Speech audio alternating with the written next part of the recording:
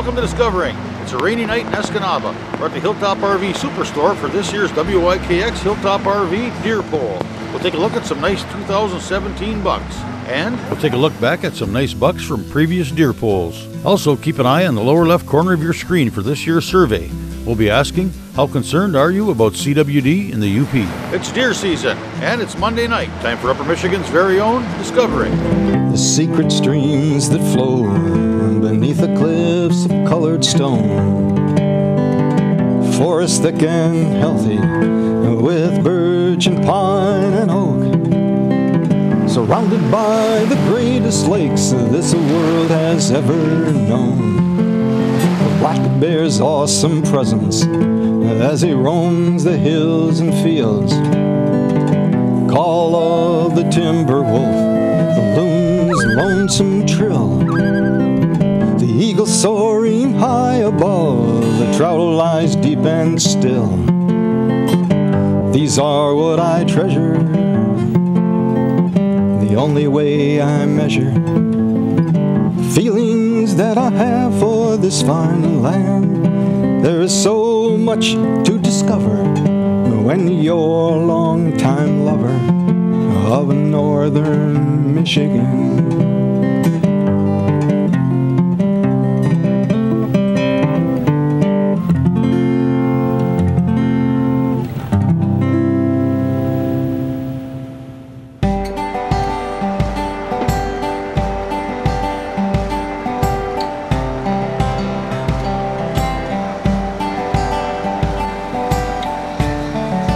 We're having a wonderful evening here. 20 years of doing the deer poll. This year again at Hilltop RV Superstore. Wonderful turnout. Raining sideways when we opened the gates tonight, but it got better. Raining again right now, but we've had a great amount of deer through, some sizable racks, some sizable deer bodies. One in over 170 pounds. A lot of youngsters here tonight too. Some with their first kills, some with repeat kills, and of course the fellowship that goes along with the hunt. You can't deter a Youper from coming out to have a good time. We've been doing this now for 2 decades. Great information. The DNR registers the deer. Of course, they take that information and add it into everything else that they've done for registration. Some additional sponsors that came in this year. We're now just 2. We give away 3 guns here at the event this evening. The guns are sponsored again from UP Whitetails Association, 2 muzzle loaders, and Ward's Auto Body and Collision offered a beautiful .270 rifle this evening. Their first time bringing a quality product like that. And of course, the new company in the Upper Peninsula, Buck Boss, they gave us a whole bunch of product for people to try out, including their grain mixture. They have the pellets, which are suitable again for winter feeding projects. A great product to try out. They got a full line and are available on the internet. They joined up with us again this year. We also had prizes from our flagship station, Kicks Country 104.7, and we have our newest hats for the year. A lot of fun, a lot of ways to give away and enjoy the outdoors as we always have. But again, our special thanks to everybody for attending the 2017 Deer Poll at Hilltop RV Superstore.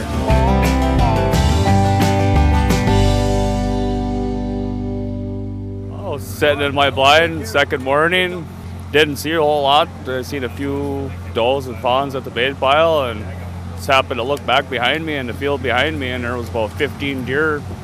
There was a couple smaller bucks chasing. I got out of my blind because they were quite a ways away and leaned off the rock pile, and there was a 5-pointer and a spike chasing. And then I looked over into the other field, and there he was chasing a doe about 500 yards away. So figured I might as well take the chance. I ran across the field about 300 yards and chasing a doe. He was looking at me. He stopped, pulled up, shot. He ran about 50 yards and dumped over. He was 156 pounds. He was, inside spread's 20.5 inches. So I got it on Wednesday morning at about 7:30 over by Stevenson. I was just sitting in the blind reading a book and my grandpa saw it. So I stuck the gun out and just kind of shot.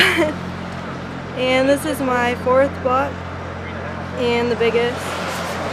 I had a 3-pointer, a 5-pointer, and a 6-pointer before.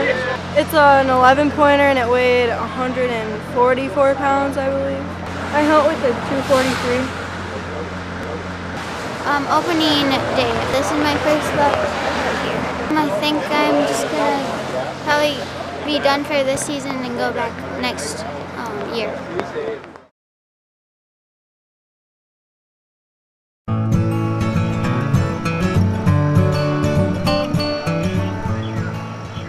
One of the best parts about shooting a deer is eating it. Here's a couple of ideas you may not have thought about. Well, there's a lot of different ways you can prepare your deer. Many people throw the heart and the liver away. The heart and liver are excellent, but you don't want to overcook the liver. You know, you do it in liver and onions or in mushrooms, however you want to prepare it, but don't overcook it, just so it's pink inside.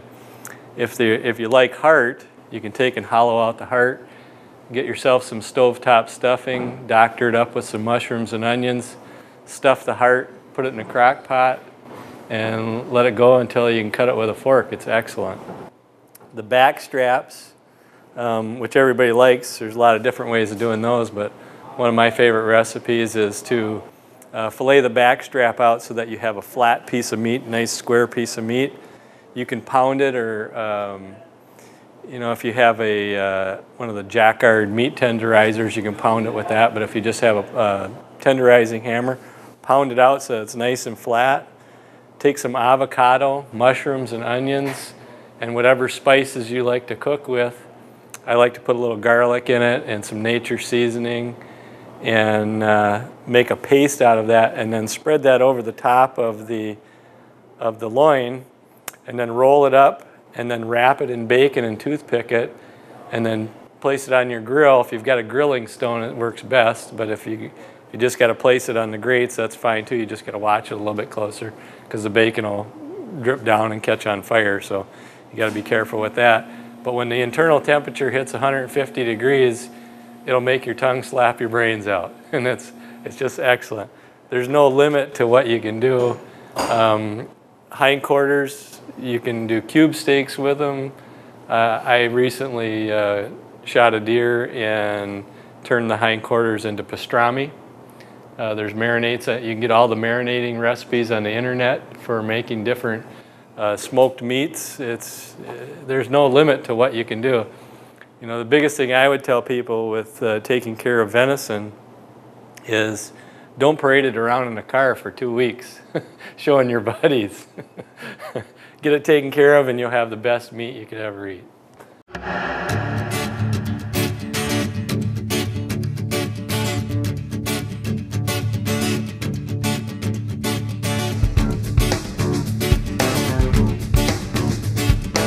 There was a doe in the pile, and he was rubbing his eyes on the trees and like scraping and stuff.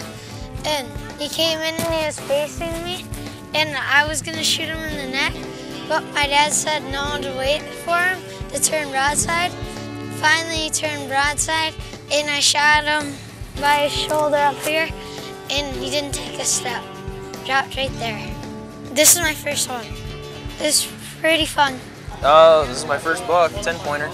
He came in the afternoon, so I'm with 270. A lot to live up to now. I'm 88 years old, and the buck I shot came into the field. There was a doe in the field, and the buck had turned away from me. The next time I looked, he turned broadside, and I fired. And then one shot. He took off the field, and just as he got off the field, he dropped.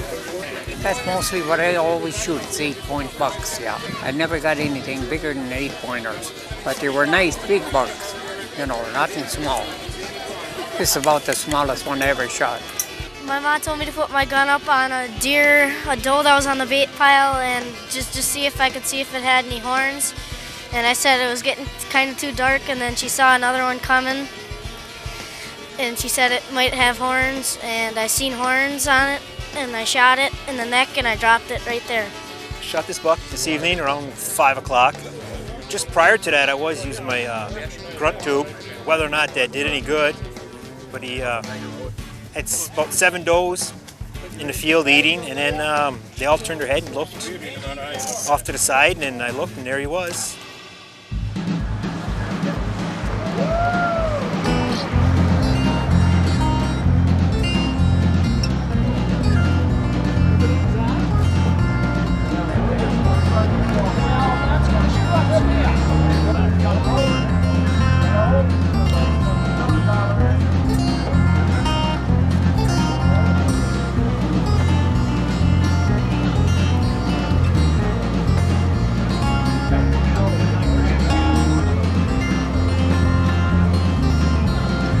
So I'm Dave Maxon from Iron Mountain, and I hunt out of the Casey's camp in Northland, and I got this last night at about 4 o'clock in the afternoon. I come in chasing a doe, and that was his demise. By far the biggest buck I've ever shot.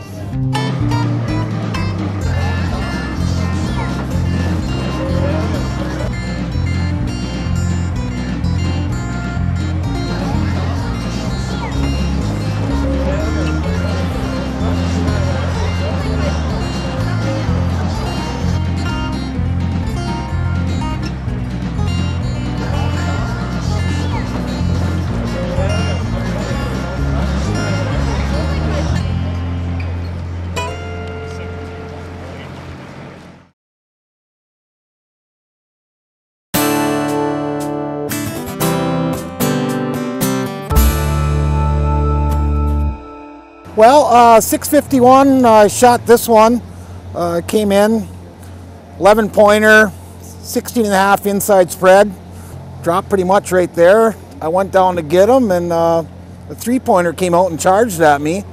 That was a little interesting. It got within about 15 feet. Went back up to the blind, and 40 minutes later, this one came out, 9-pointer. This one has a 17.5 inch spread. 2 real nice bucks. I hunted an hour and a half, and I was basically done in an hour and a half this year. Seen a lot of bucks crossing. It was interesting, an hour and a half, put it that way. This is a 9-point. I believe this one had a 17-inch spread. So we've got an 8-pointer here. Brad model shot. Neil model had this one.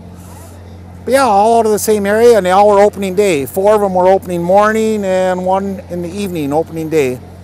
But all these bucks here came from the same place. Did real well. This one here is an 8-point with an 18-inch spread. I got this buck on opening night. I was hunting with my dad, and we were watching a buck in the field, and there was other deer with them, and watching that guy, and there was like, I think 8 deer at the bait pile. So we were watching back and forth, and I decided to look back at the bait pile, and deer came out. And all I told my dad was, "Oh, there's horns!" So he grabbed some binoculars, and "You're gonna want this one." Just grabbed my gun and shot him. 18 inches on the inside. My biggest buck so far.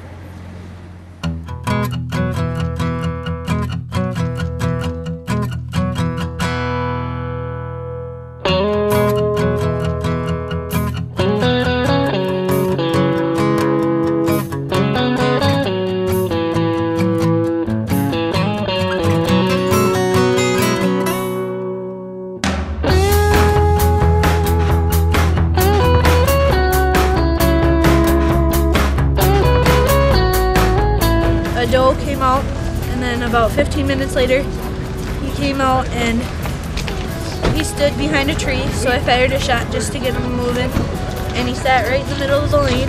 After that, Dad tried to cock the gun, and it got jammed, so he gave me his gun. Then I shot him again, and he got all hunched up. I shot him again, and he dropped and brought him home. Well, I shot him second day at 11:30 in the morning. I was walking, still hunting, and jumped it, and I seen it had a nice rack as it was running off, and I got a shot at it, and I tracked it for about a quarter mile, and when I caught up to it, it was already dead, and shot it in Dickinson County. It weighs 205, and rough scored at 147.5, I believe it is.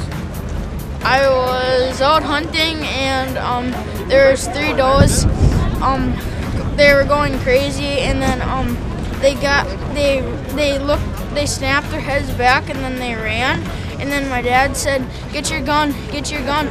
And then I got it, and then we seen the rat come out, and I got it in scope, and I shot, and I got him. This is my first one. It's opening morning, got out to my post, freezing my butt off, seeing nothing. Went to lunch, got back. It was about 12 o'clock. Went down and did made a little scrape down in there to get some bucks sent out. And about 20 minutes later, I got back in my blind, looked down in there, downwind. This buck came in. Shot him in Menominee County. I was sitting in my blind, and I thought I could hear some footsteps coming in. He ended up coming in a little spot about the size of a basketball, and he was facing me. I picked him out and I made a shot and he just dropped like a ton of bricks. Fell right there, and I'm still excited, and I did it. Yeah, I shot it yesterday. I was sitting in my stand, just sitting there, and finally a doe came in, and a little while later, this doe just comes charging into my bait. Then this big buck comes up behind her, and I had to blink a couple times to make sure like I wasn't dreaming, and finally I realized it was real. Then I pulled the hammer back, waited a little while, and he started running away, and I shot him on the run. Then he ran about 20 yards, long shot. And he scored 147, like the horns. It only weighed 127 though, small body. Ladies and gentlemen, we have a winner tonight. 147 green score.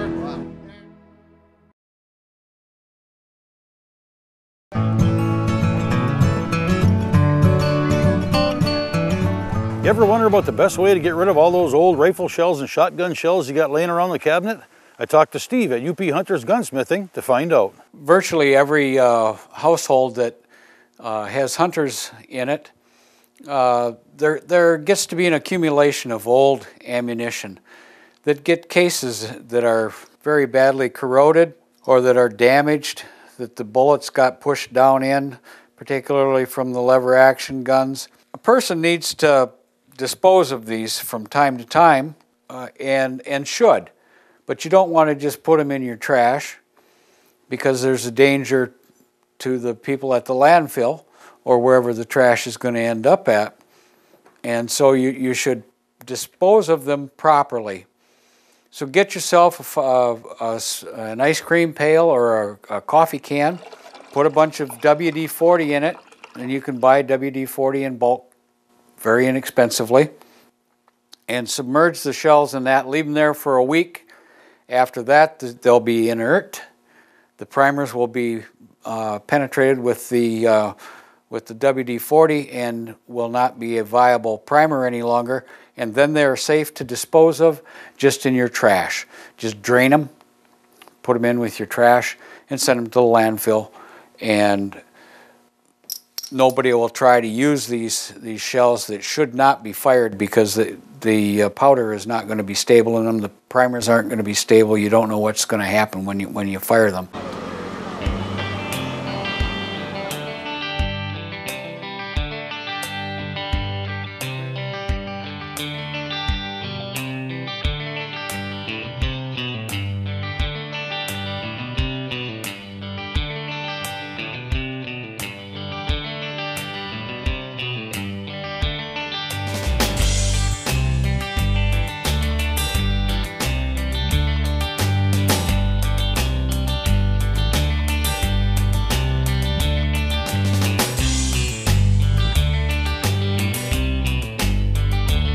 Well, we got in the blind about 7 o'clock, and in less than an hour it showed up alone.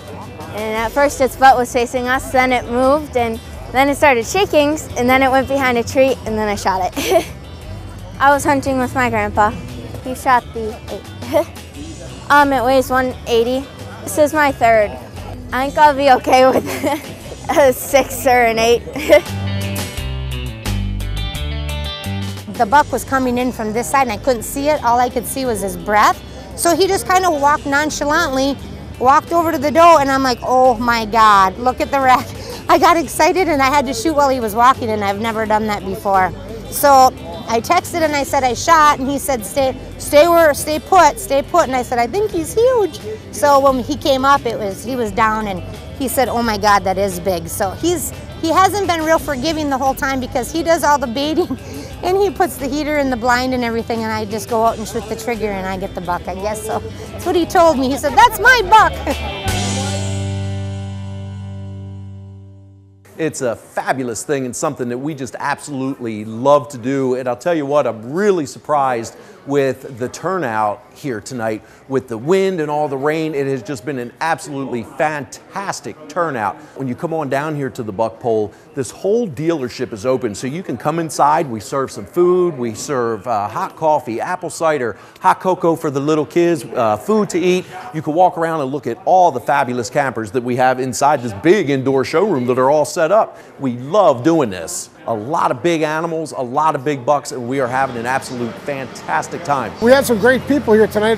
First time from the Delta County Credit Union. The girls are out here helping out, hand the prize bags out and circulating with the crowd. They wanted to get involved as part of the community spirit they have at Delta County Credit Union. I had him on camera by my boat stand a few times, and he never wanted to show up when I went and sat. So I have a spot about a 40 from my boat stand, and I just seen a lot of rubs and scrapes, and I was just hoping that was a sign of him. And I sat opening morning about 9:30, decided to show up chasing a doe, and I tried not to mess up on him, and I got him. So he's about 19 on the inside, 8-point. It's the biggest buck I've ever shot. So a lot of people going home happy because they just enjoyed the time out here, as everybody does here in the Upper Peninsula. So can't say more than thank you from the bottom of my heart to the Hilltop RV Superstore and all of the wonderful sponsors that made this program possible and given me the opportunity to come out and really enjoy the fun and the fellowship that comes from being a Youper. Great turnout tonight. We didn't expect to see as many deer as we did. Now Dave Wellman is with us, and he's going to announce the top buck of the evening, winner of a $300 gift certificate from North Country Legends Taxidermy. Tim Garunchin, I know, has been here on the grounds tonight. And here's our winner. Pete LeBeau, 129 7/8 is the winner tonight. Pete LeBeau, are you still here? Pete LeBeau, you are the winner of the big buck this evening, and here's the guy that's offering the certificate towards the taxidermy. What do you think? Fantastic buck, absolutely. Pete, your impression? Yeah, I was pretty happy with it, yes. And I'm very happy with the gift certificate. Congratulations on behalf of Trails and Tales Outdoors Radio, Hilltop RV Superstore. Well, that's it for this week. Be sure to check out 906outdoors.com, where you'll find the 906 fishing report, TV6 weather, shopping, and more. Thanks for watching, and I hope to see you next week right here on Upper Michigan's very own Discovering.